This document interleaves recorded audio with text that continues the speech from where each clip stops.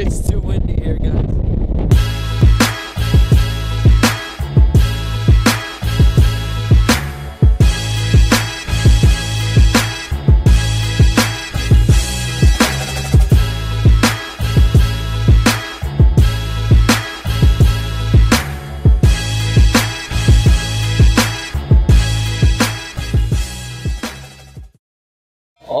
Alright everybody, what is going on everyone? This is Rama from the RBTS Show 2, and thank you for tuning in to another episode in my Australia vlog series. We're on episode 3 right now, so if you haven't checked out the past 2 episodes, I'll be sure to have links down in the description below. Now undoubtedly, this was my favorite day of the entire trip. I got a lot of cool things to show you guys, so without further ado, let's get into the vlog. Our tour for the day centered around the Great Ocean Road and the 12 Apostles National Park. It was gonna be a 12-hour tour in total, so we had to start off our day really early. We stopped at a gas station to have some McDonald's breakfast. Now, a good friend of mine once told me that Australians called McDonald's Macca's. I didn't believe him at first, but then when I heard some Australians actually say Macca's around the vicinity, yeah, my doubts quickly disappeared.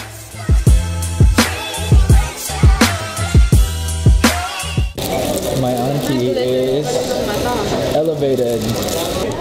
My cousin is beautiful as always. And Tia is hungry. Yep. Hey, good morning. It's day 3 of our Australia trip. We're heading out to some really cool places today. Our main attraction is the 12 Apostles, which is apparently like some really cool rock formation. It's gonna be really awesome. Right now we're gonna head out on the road and we're gonna continue this road trip.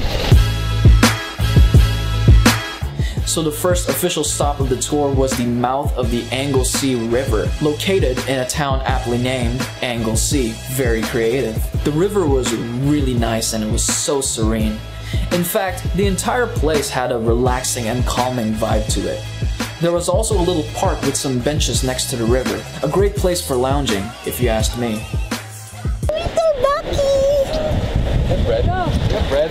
What, Mom? A little ducky! Unfortunately, we didn't stay long at the place due to time constraints, but I tried to take advantage of the time and I took a bunch of pictures and videos. Check it out right here.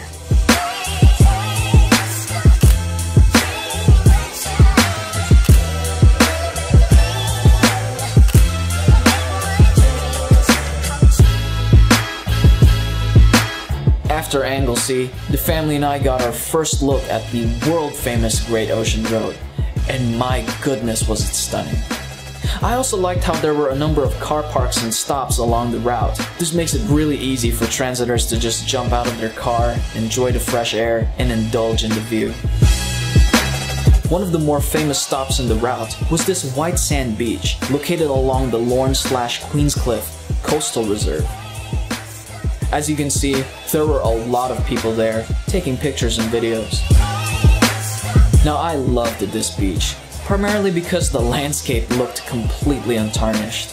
Not to mention, the sand was really soft. It almost felt like that your feet would sink into the sand with every step, which was pretty cool. Luckily, we were able to spend around a half an hour in this beach, so the family and I took advantage of this by recording a ton of videos and pictures.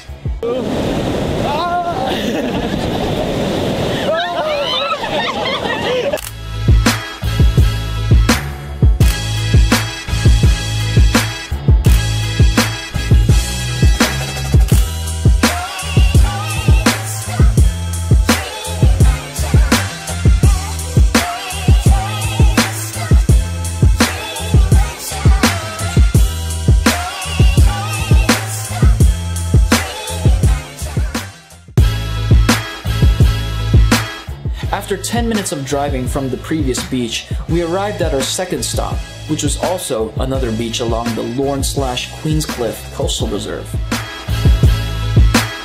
However, the big difference between this beach and the previous beach was that this one was covered in textured rock. Just looking at all the rocks that were formed from erosion, it's an amazing sight. It looked so good that my Aunt Abby told me that this place must be man-made. It's man-made. What's up, man? Hey, man, it's man-made. I disagreed with him, but I'm not completely sure. This is another stop at our Great Ocean Road tour. This is another beach. The sand on that previous beach was so fine that your foot would sink in. But this one, it's pretty rocky, but it's also beautiful in its own sense. Hi, Sam. Hi. You like it here? Yeah. Now, we didn't stay long here, so I only took a handful of videos and photos. Check it out.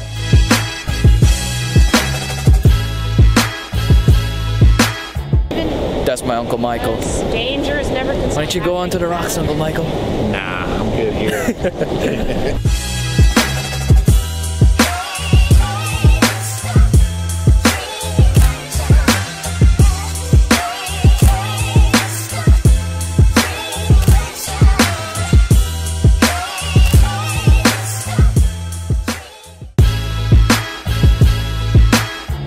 Now, unfortunately, we weren't able to get the full experience of the Great Ocean Road because a majority of the route was actually being used for an ultramarathon that was happening that day.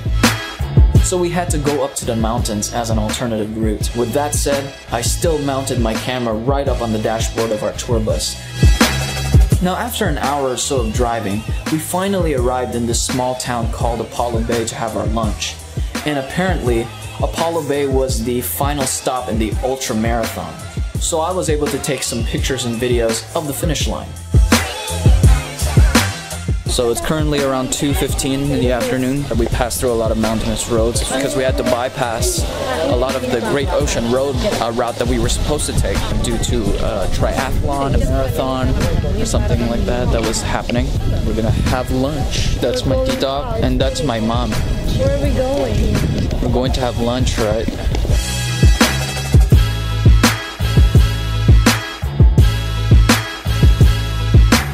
After lunch, we headed to Mate's Rest, which is a small hiking trek in the middle of the forest. But since we were on a tight schedule, we didn't really go deep into the trek, and unfortunately, I don't really know that much of the place. But still, I was able to get some pictures and videos.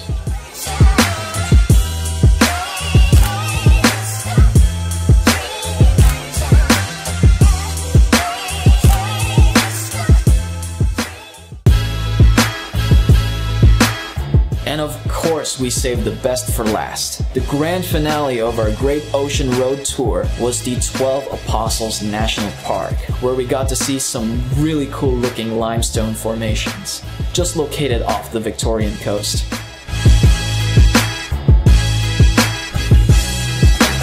What's up, everyone? We arrived here at the 12 Apostles Park, or at least I think that's what it's called.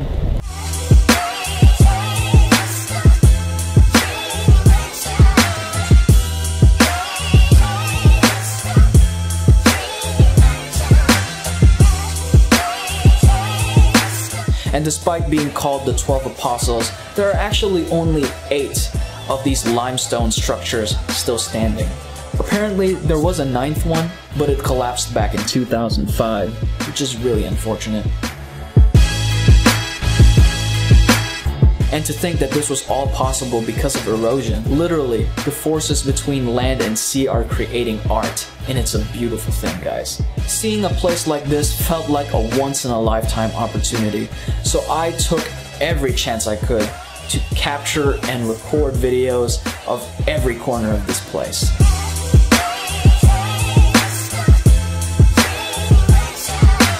But that was not so easy, because if you couldn't tell from the video, the place was so windy, I couldn't even hold the camera straight most of the time. What the fuck? It's too windy here, guys. I'm at the 12 Apostles rock formations, there they are. It's a beautiful view, but my goodness, it's just way too windy. Despite this, I think I did a pretty good job, and I am very proud of the pictures and videos that I was able to take home with me.